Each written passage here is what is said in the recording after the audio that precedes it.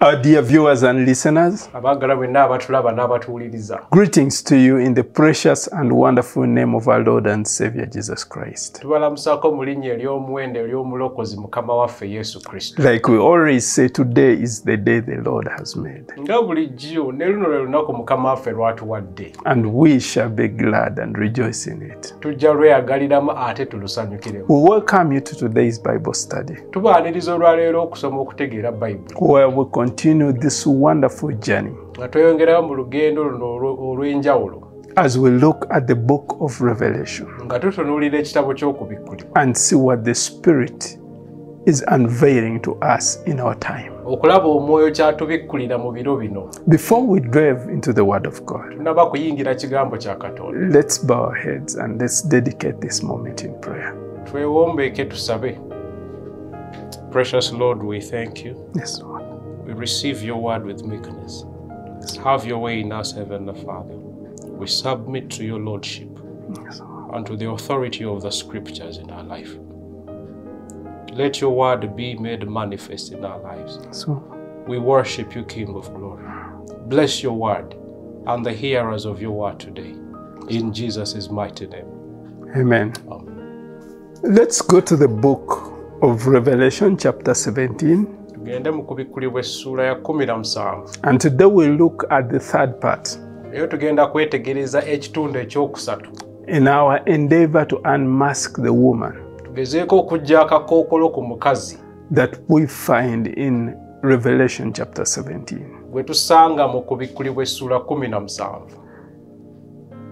Let's read. Then one of the seven angels who had the seven bowls came and talked with me, saying to me, come, I will show you the judgment of the great harlot, who sits on many waters, with whom the kings of the earth committed fornication, and the inhabitants of the earth were made drunk with the wine of her fornication.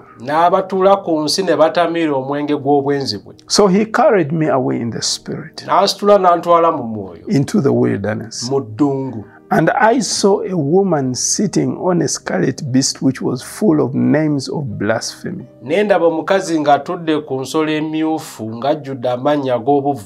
having 7 heads and 10 horns. The woman was arrayed in purple and scarlet, and adorned with gold and precious stones and pearls,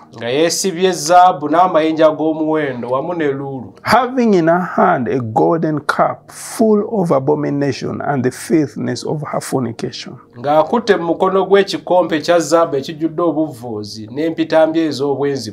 On her forehead a name was written, Mystery, Babylon the Great, the mother of harlots, and of the abominations of the earth. I saw the woman drunk with the blood of the saints and with the blood of the martyrs of Jesus. And when I saw her, I marveled with great amazement. But the angel said to me, why did you marvel? I will tell you the mystery of the woman and of the beast that carries her, which has the 7 heads and the 10 horns. The beast that you saw was and is not, and will ascend out of the bottomless pit and go to perdition. And those who dwell on the earth will marvel, whose names are not written in the book of life from the foundation of the world. When they see the beast that was, and is not, and yet is, here is the mind which has wisdom. Wano ewali omwoyo w'amagezi. The 7 heads are 7 mountains on which the woman sits. Emitwe omusanvu z'ensozi omusanvu omukazi kwatudde. There are also 7 kings. Waliwo ne bakabaka abalala 7. 5 have fallen. Bataano bagudde. 1 is. Omu yaaliwo. The other has yet to come. Omulala tannaba kutuuka. And when he comes, bw'alijja, he must continue a short time. Alibaawo akaseera katono. The beast that was ensolo eyaliwo and is not n'ebulawo is himself also the 8th. Oyo naye ali omu ku 8 and is of the 7 ye w'omunaana ng'ali omu ku bali omusanvu and is going to perdition. Agenda mu kuzikirira. The 10 horns which you saw amayembe 10 ge walaba are 10 kings be bakabaka 10 who have received no kingdom as yet, tebanaba kuweebwa bwakabaka but they receive authority naye baweebwa obufuzi for 1 hour as kings with the beast. okufugira wamu n'ensolo olw'ebbanga lya ssaawa emu. These are of one mind. Balina okuteesa kumu. They will give their authority and power to the beast. Baliwaayo obuyinza n'amaanyi gaabwe eri ensolo. These will make war with the lamb, balirwana n'omwana gw'endiga, and the lamb will overcome them. Mwana gw'endiga alibawangula. For he is Lord of lords, ye mukama w'abakama, and King of kings. ate kabaka w'abakabaka. And those who are with him are called, chosen, and faithful. N'abo abali wamu naye bayitibwa abalonde era abeesigwa. Then he said to me, n'ayogera nange, the waters which you saw, amazzi amangi ge walaba, where the harlot sits, omwenzi kwatudde, are peoples, abo bantu, multitudes, nkuyanja y'abantu, mawanga, and languages, n'ennimi nnyingi, or tongues. And the 10 horns which you saw on the beast, n'amayembe 10 ge walaba ku nsolo, these will hate the harlot, balikyawa omwenzi, make her desolate, bamwonoone, and naked, bamuleke bwereere, eat her flesh, balye omubiri gwe, and burn her with fire. bamwokye n'omuliro. For God has put it into their hearts Katonda akitadde mu mitima gyabwe to fulfill his purpose, okutuukiriza ebigendererwa bye, to be of one mind, babeere okuteesa kumu, and to give their kingdom to the beast, baweeyo obwakabaka bwabwe eri ensolo, until the words of God are fulfilled. paka ng'ebigambo bya Katonda bituukiridde. The woman whom you saw omukazi gwe walaba is that great city ky'ekibuga kiri ekinene which reigns over the kings of the earth. ekifugira waggulu w'abakabaka b'ensi. May the word of the Lord be blessed. Ekigambo kya Katonda kiweebwe omukisa. We have a wonderful description again. Tulina okunnyonnyola okutali kwa bulijjo. But like I began last week, nga bwe twatandika wiiki eri, often when you read the commentaries that talk about this subject, w'osoma ku bantu abawandiika naddala ku mutwe guno, they often miss what is important. bateera okuleka kiki ekikulu, What this chapter is all about. essuula ki ky'ejjayo ng'ekikulu. We have 2 principles here. Tulina ebikulu bingi. One is the woman, Ebikulu bibiri, omu mukazi, and the other is the beast. omulala y'ensolo. These are the principal players in this chapter. Gino gy'emitwe emikulu mu ssuula eno. Yet, naye when you read so many of the commentaries that come through, bw'osoma ku bangi abawandiika ku byawandiikibwa bino, they often leave out the woman.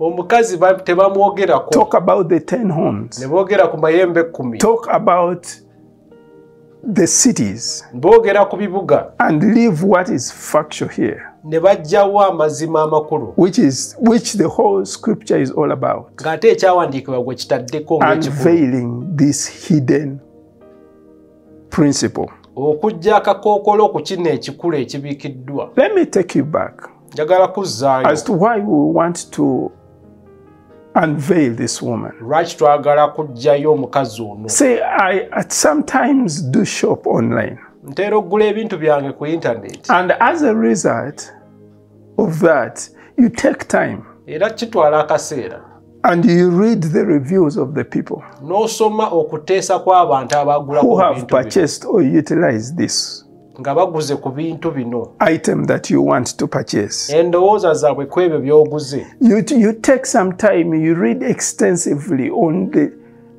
channel or the site which you want to purchase from. Onoonyereza ne ku mutimbagano okwo kwe batunda ebintu ebyo. And why do you do that? Naye lwaki tukikola? Because You want to make sure that what you're doing is the right thing. You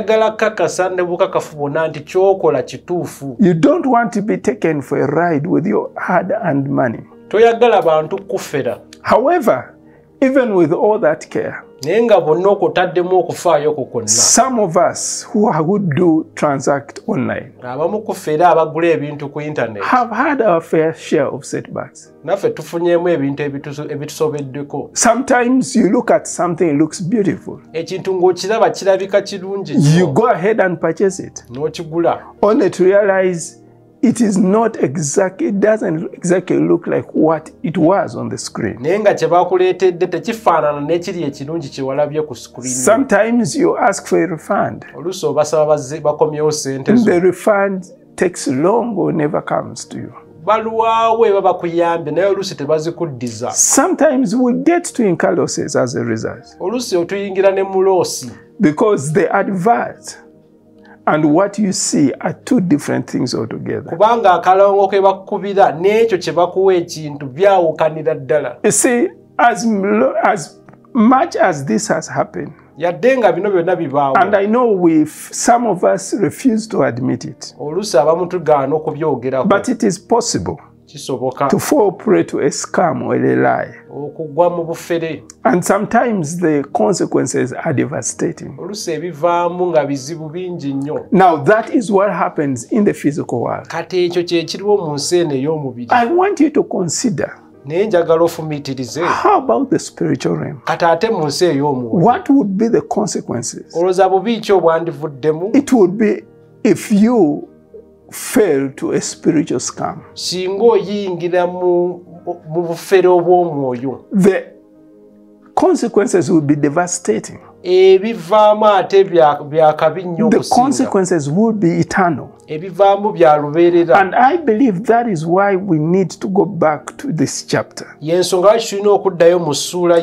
and see who this woman is, whose sole role is to seduce the world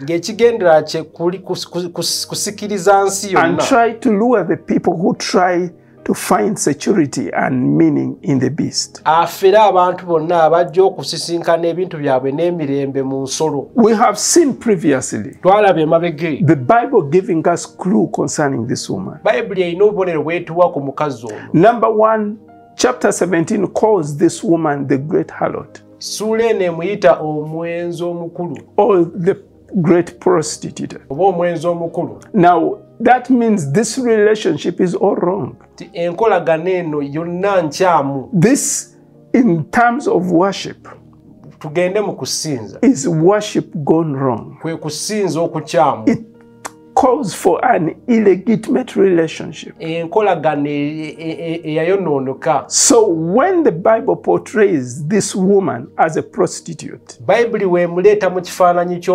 it is trying to show you that whatever is happening here is illegitimate, however beautiful it may look. Secondly, the Bible tells us that this woman sits on many waters. Verse 15 explains to us that these waters represent nations. They represent people. They represent languages. So they represent people of all sorts of life, walks of life, who have come to believe this scam. The Bible says also, in verse 1 and verse 2, that with her the kings of the earth committed adultery. That means the influence is top down. It is not just the people en masse that are lured, but this woman has found a way of even reaching out to the hierarchies of life to the various people and brought them under her influence. The Bible also tells us that the inhabitants of the earth were intoxicated with the wine of her adulteries. You have seen a drunken person walking. They are not in the right frame of mind. They cannot make the correct judgment decisions. They cannot think properly. Their walk is never the straight walk. Often when there is an operation to try and get people who are driving under influence, they will often tell you to walk or stand and on one leg. And often if you are under the influence, you will not be able to do some of these exercises they tell you. I recall one time I was stopped. I was coming from an overnight. And so the officer was a little distance away from me. He was under the impression that at 4 a.m. everybody who is on the road should be driving under influence. So when he told me to stand on one leg, I stood on one leg. So he asked me, where are you coming from? I said, officer, I'm coming from church. Then he said, why didn't you tell me that before, instead of wasting my time? So he was so annoyed because there was nothing to... I wasn't his target. His target was somebody else. He was looking for people who are intoxicated. Now the role of this woman is to intoxicate. Like with wine. Of how many adulteries. So she will use so many facets to be able to lure people under her web. And we will look at that in detail. Then the Bible tells us that this woman is sitting on the scarlet beast. The implication of that is this. It is the beast that will bring this woman to preeminence. So she will get to that position through the agency of the beast. Remember, the beast has the 10 horns. So which the Bible tells us are rulers.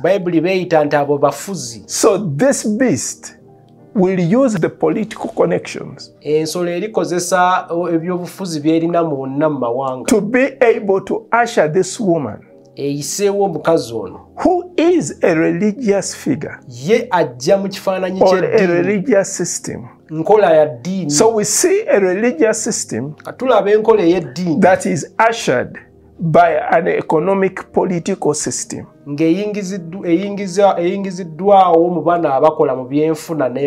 So using a political, social, economic system, this religious system is ushered into an era of preeminence. The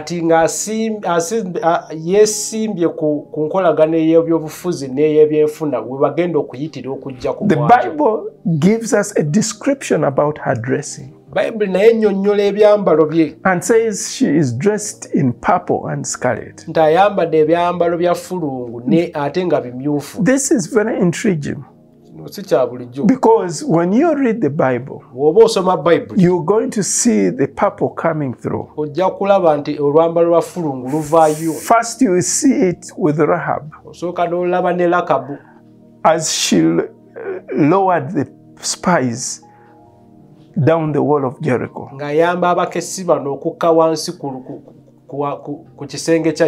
You see the same color coming up within the tent langi ya fulu ekomawo neera mu weema ey'ensisinkano, pointing to the royalty of God. nga kyogera ku bulangiro bwa Katonda. We see that coming again neera bakiddamu when Jesus was arrested nga Yesu bamukutte, and they put a scarlet and purple robe on him, ne bamwambaza ekyambalo ekya fulungu ekimyufu ku ye, and then declared him as king. ne bamuyita nti yoye kabaka.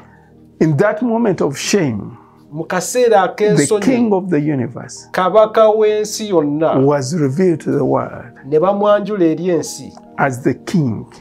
nti kabaka. Now we see it again. Era neera tukiraba. This time the woman dressed in the same color. Kati nga n'omukazi ayambadde ebyambalo bye bimu. Now there is something here that I want you to see. Mulimu ekintu kye njagala ozuule wano. I told you the devil has tried to mimic. Nagamba Sitaani agezaako okucupula whatever represents Christ. kyonna ekikiikirira Kristo. And the objective is to set up an earthly kingdom. Agenderera naye okusimba obwakabaka bwe ku nsi kuno. Why? Because he knows akimanyi that Jesus will come. Yesu ajja. And he will establish an earthly kingdom. Era agenda kusimba obwakabaka bwe ku nsi. He believes and thinks that by setting one before, nti ye waamusooka n'ateekawo obubwe, then he will hinder the coming in place of the kingdom of God. Abaziiza n'okulemesa obwakabaka bwa Katonda Yesu bw'aleeta. But like we see in scripture, naye ng'ebyawandiika bitulaga, that will not happen. tekijja kusoboka. We also see neera tulaba this woman dressed in gold, omukazi ono ng'ayambadde ebyambalo bya zaabu, precious stones and pearls, n'amayinja ag'omuwendo ne luulu. It is glitter and glamour all over the place. Ayakayaka n'alaga bunene. And therefore the Bible tells us we should not be carried away by all the glitter, by things that shine. Not everything that glitters points to divinity. Sinti Bible ekulabula nti si buli kimu ekyakayakana nti kiraga Katonda yali mabega waakyo. We should learn, the Bible says, as many as are led by the Spirit of God. Nti bonna abakulemberwa omwoyo wa Katonda. These are the children of God. Abo be baana ba Katonda. So we should allow the Holy Spirit tukkirize omwoyo omutukuvu to lead us. Atukulembere. We should not allow our inclination to what we see to drive us that way. Toganya biki byolaba okusinziira ku ggwe nti olyoka obigoberere. Remember, looking at the surface was the reason man fell in the first place. Okutunulira ebintu kungulu y'ensonga yaleetera omuntu okugwa. The Bible tells us when Eve saw nti Eva we yalaba that the fruit was good, ng'ekibala kirungi okuliibwa, she was captivated by what she saw.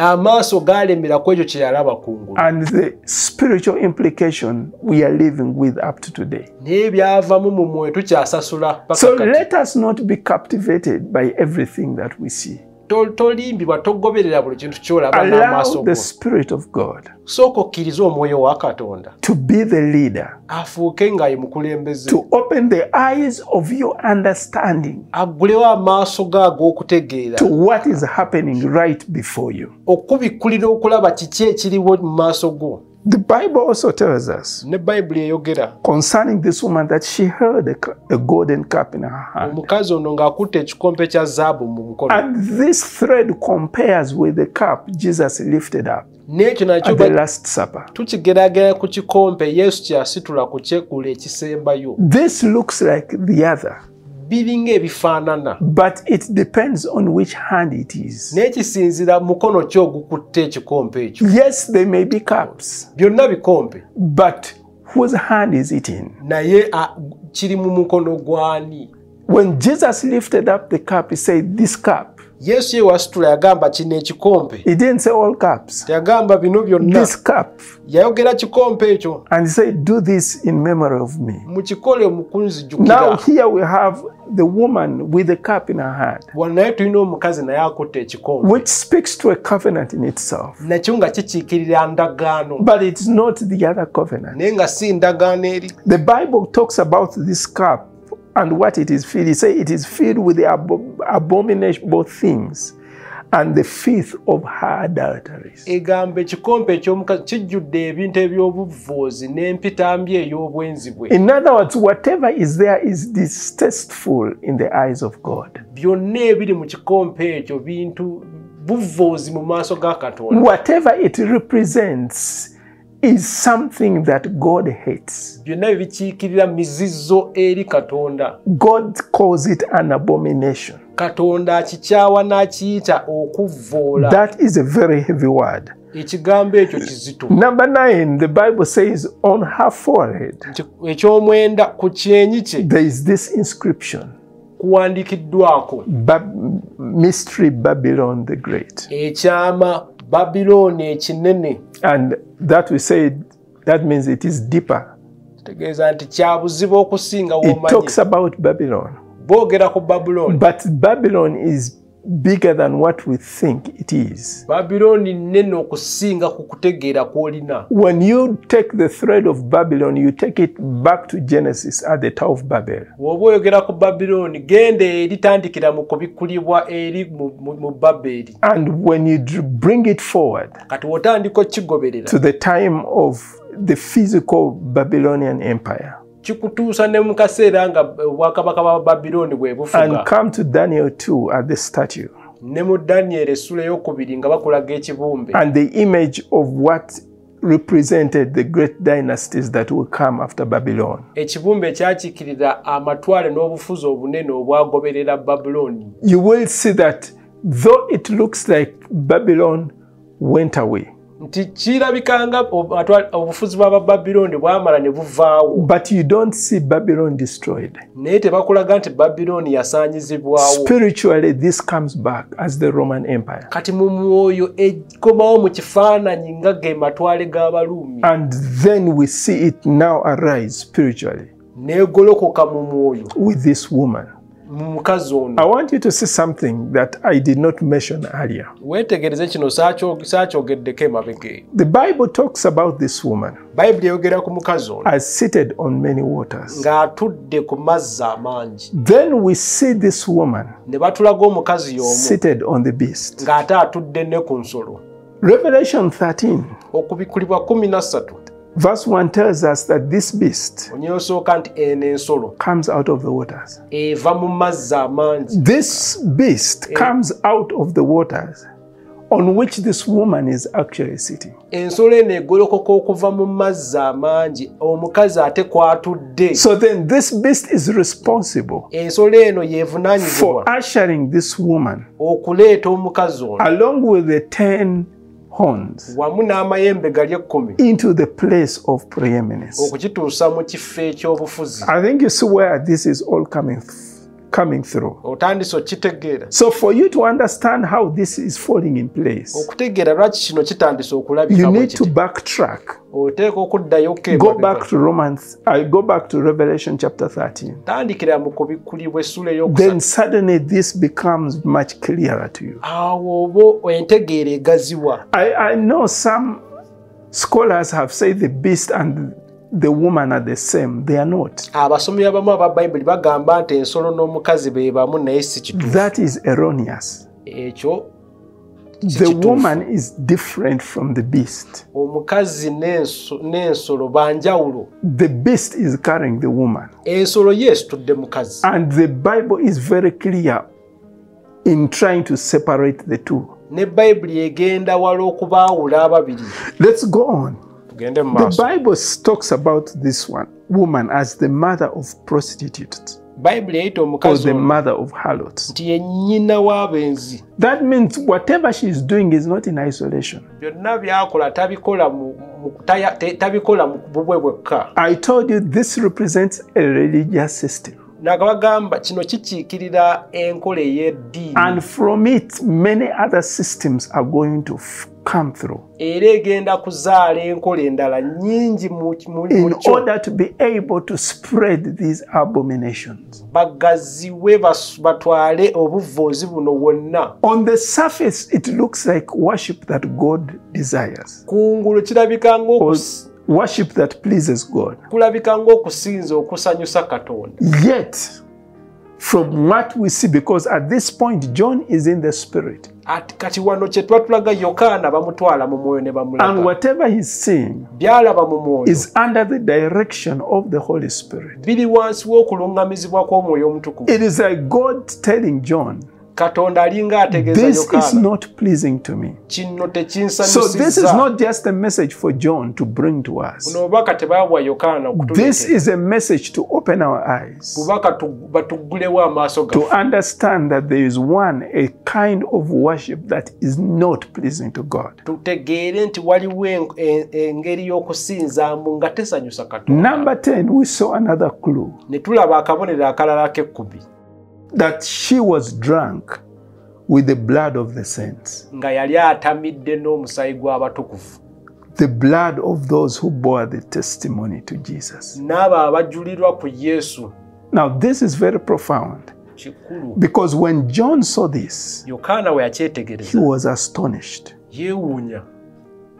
He could not believe what he was seeing. Kyamusukkako. And it had to take the angel to explain Nga kyatwala malayika omuyamba okutegeera how this would come about. engeri kino gye kijja okubaawo. Now, having looked at all this, Nga tumaze okubigatta we added up all the pieces ne tubiteekateeka wamu and identified who this woman was. ne tutegeera omukazi ono. For the Bible tells us Bayibuli eyogera that this woman is a city omukazi ono kibuga seated on 7 hills. ekitudde ku nsozi And musanvu. we identified that as Rome. Ne tutegeera ekibuga ekyo ky'ekyabaruumi. So we then had the interpretation correctly Ne tufuna okutegeera okutuufu. because this woman Omukazi represents a church. akiikirira ekkanisa.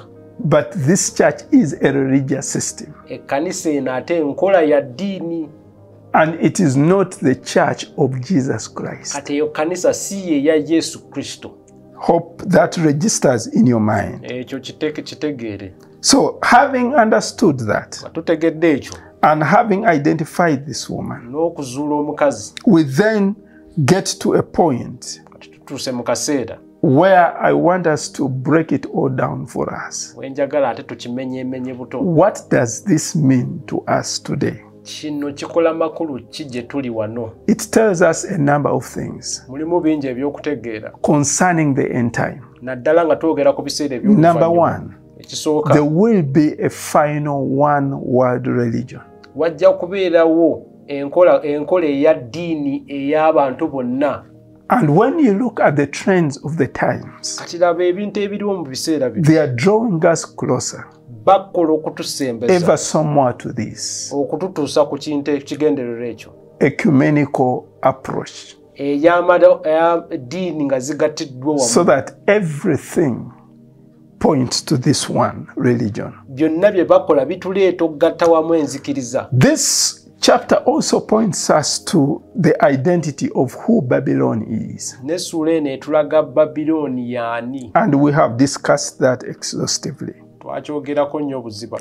This chapter also tells us Essuula eno era etwongera otutegeeza and provides the identity of the Antichrist n'etulaga omulabe wa Kristo and what he will do ne by'agenda okukola and how he will use the woman n'engeri gy'agenda okukozesa omukazi to be able to achieve his ends. okutuukiriza ebigendererwa bye. And after the woman has accomplished her purpose, Ng'omukazi amaze okutuukiriza ebigendererwa bye.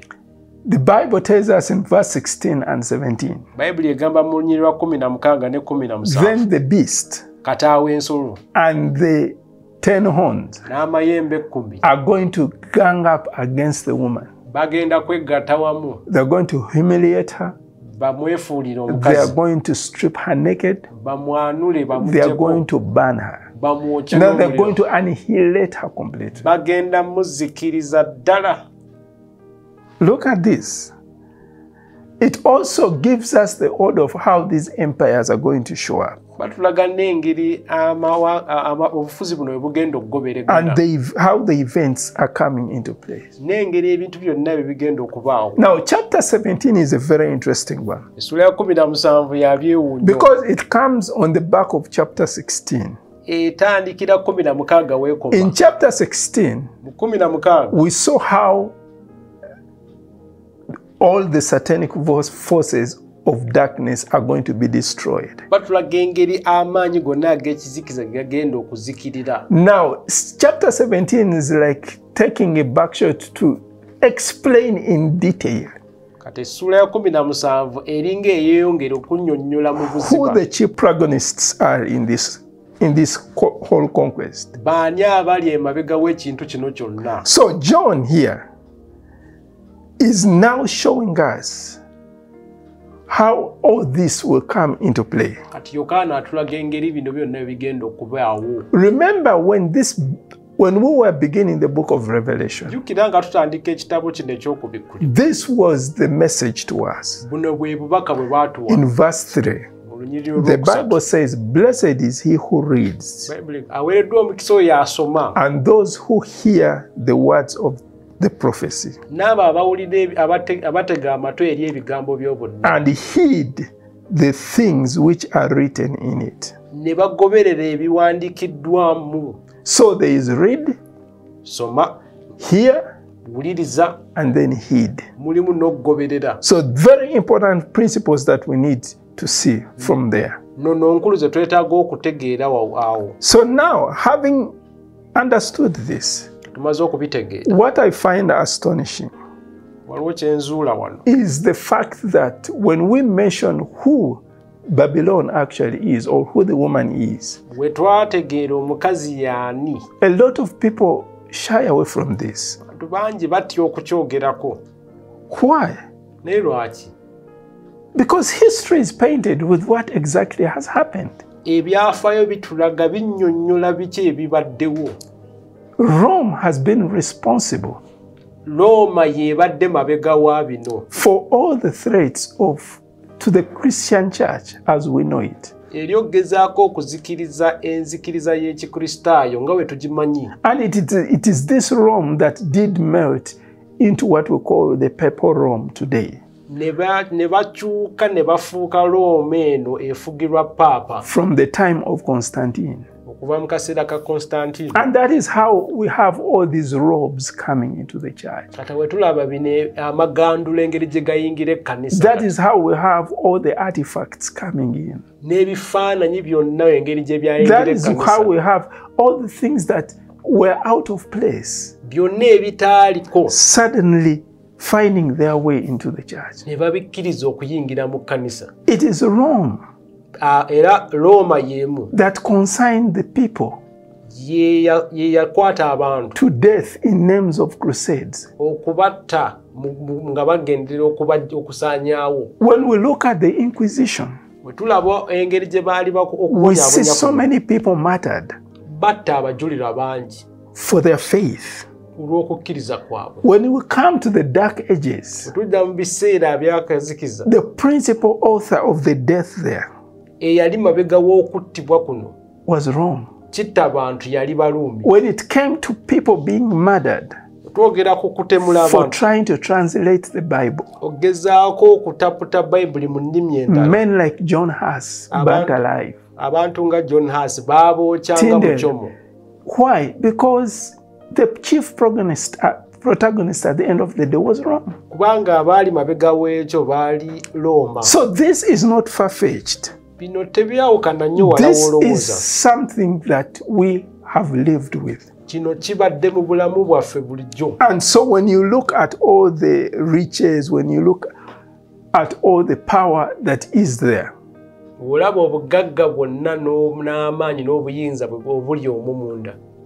it all points to the Roman Catholic Church.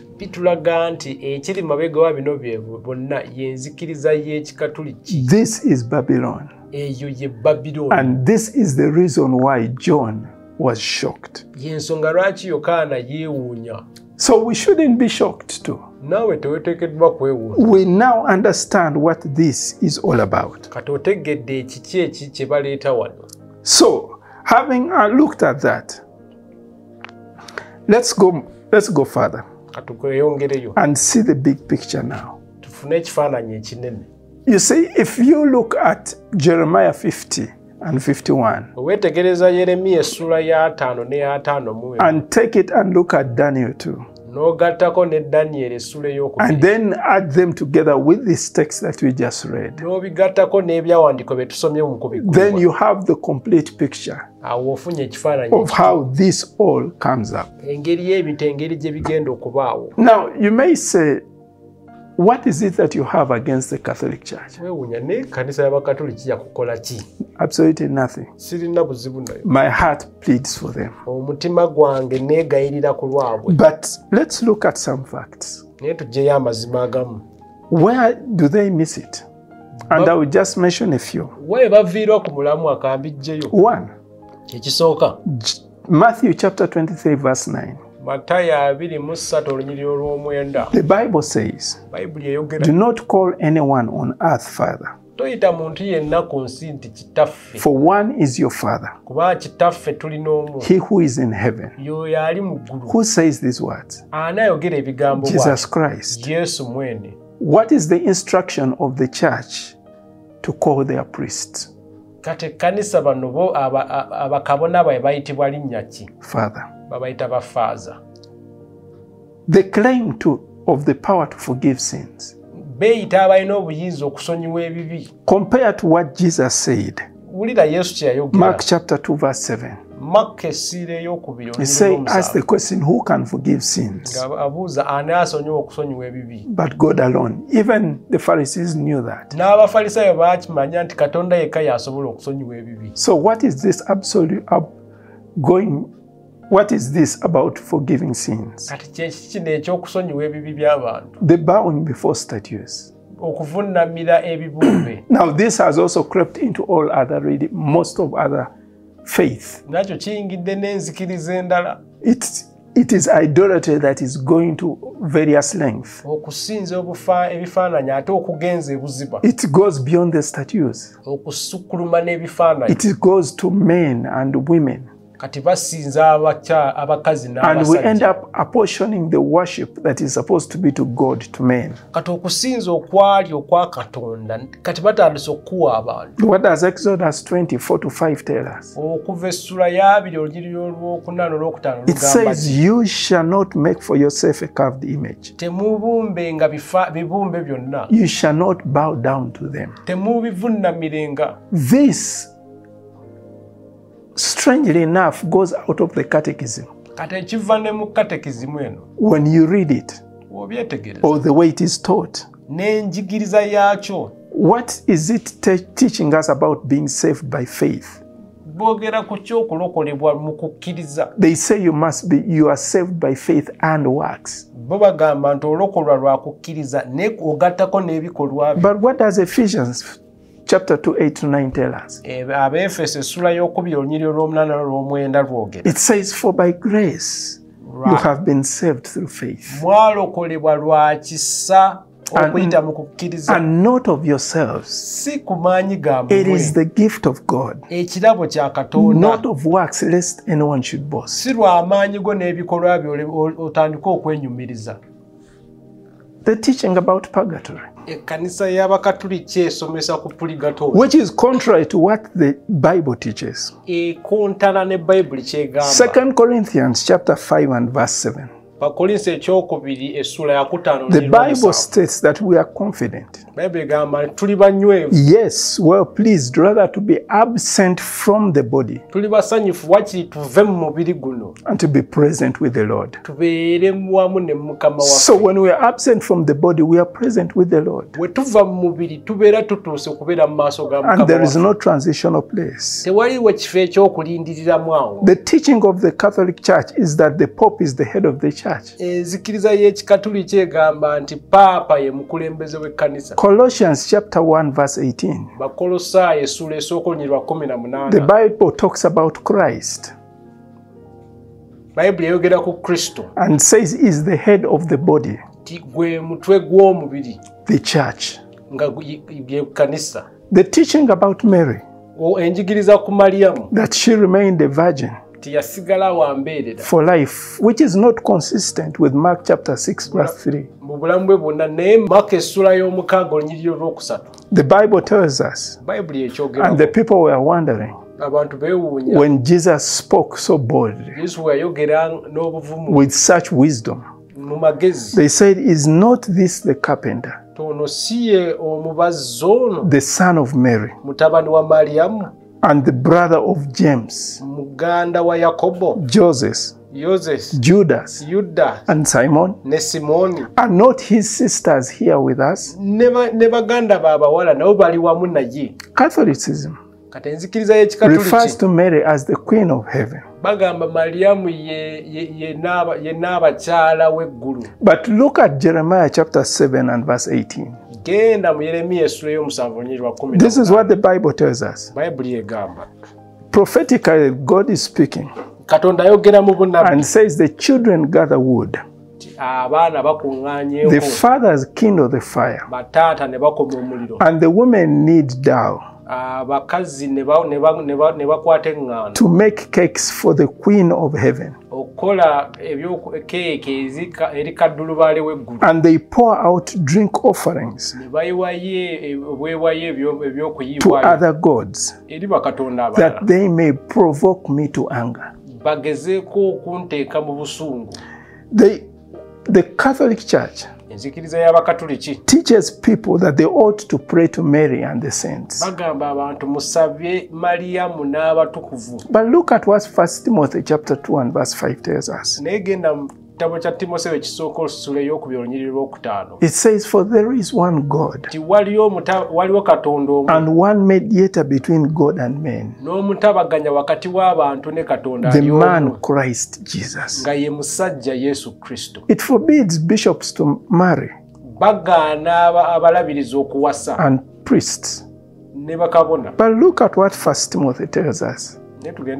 Chapter 3 verse 1 and 2. It says, if a man desires the position of a bishop, he desires a good work. A bishop must then be blameless and a husband of one wife. It teaches that certain foods are not to be eaten on certain days.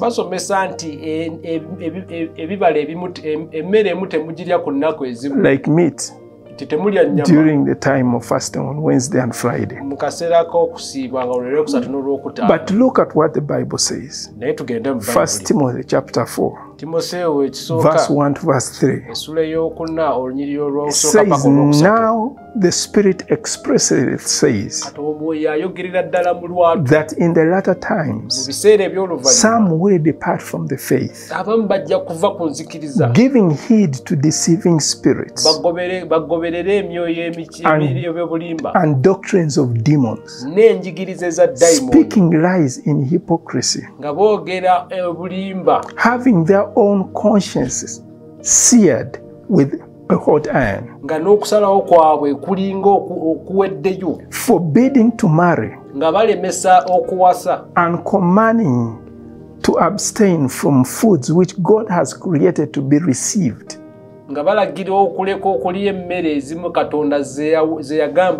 with thanksgiving by those who believe and know the truth. Have we looked at all these facts? Let's look at the commercialization of the gospel.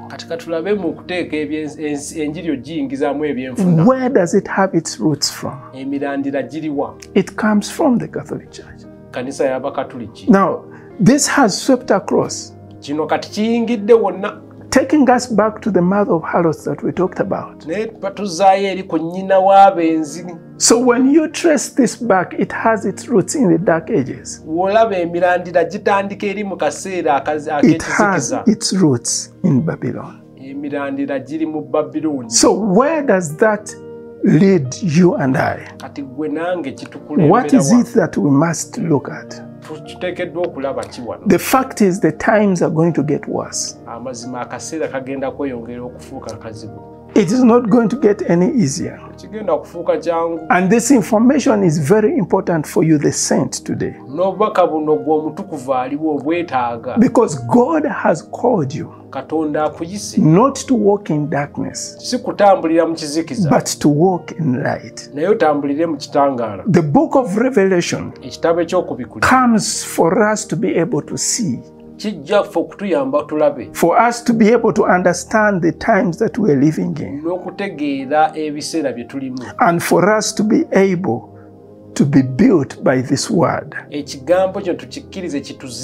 And avoid to fall to the scam. We have attempted to speak this truth in love. Humbly. And to point out these truths that are so open to us. Yes, at times we have appeared a little strong. But these are facts that cannot be ignored. You as a Christian have been warned. You need to heed to that warning. Why? Because right now, the wheat and the tares are growing together. And it is possible for the tares to choke the wheat from being productive. The truth that we find here should warn us to be alert to what is truth and understand that the tares and the wheat come close to looking alike.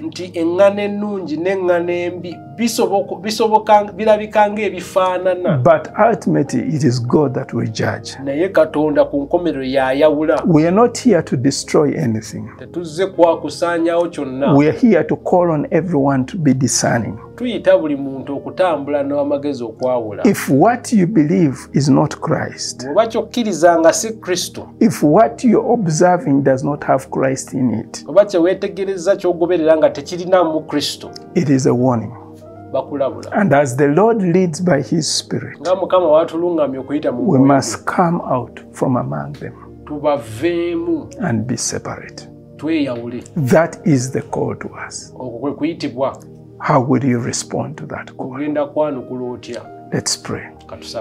Father, in the name of Jesus Christ, we thank you. And we pray for the leading of your Spirit. For everyone that is watching us. For everyone that is listening to us. Spirit of the living God, move. Amplify this truth. We have spoken briefly, but we trust that you will expound this truth. Bring conviction. Bring a turnaround in the lives of these your people, that many will be won to the kingdom. For you said in your word, there is celebration in heaven for one that is lost and then comes back to the kingdom. We thank you for this harvest. We thank you for what you are doing even now. Be magnified and glorified. Great and mighty God that you are. Loving Father, in the name of Jesus, we thank you for the preaching of your word. We pray, Lord of glory, we have spoken briefly. We pray, Spirit of the living God, that you amplify this truth within the hearing of your people. King of glory, move the best way you know how. Bring enlightenment to those darkened areas of our lives. Illuminate, Lord, those things that we have held onto that are not pleasing in your sight. Grant us the strength to be able to walk away from them. King of kings and Lord of glory, I pray for your people that as they consider this truth, a fresh light will light in their dark places. That together, Lord, we may have to walk away from what we have to walk away from, and move towards where you are calling us to. tutambule nga tugenda eyo gy'otuyita. That our lives will bring you glory. Obulamu bwaffe bukuleetera ekitiibwa. That our lives will worship you. Obulamu bwaffe bukuleetera okusinza. That our lives will give you praise. Obulamu bwaffe bukuleetera ettendo. Both now and forevermore. Kati n'emirembe gyonna. In Jesus' name. Mu linnya lya Yesu. Amen. Amen. Amen. Thank you for watching us and listening to us today. Mwebala okutulaba n'okutuwuliriza leero. From Dominion Church International. Kuva mu kanisa ya Dominion Church. Say shalom. Mirembe. God richly bless you. Mukama abawe omukisa. Amen. Amina.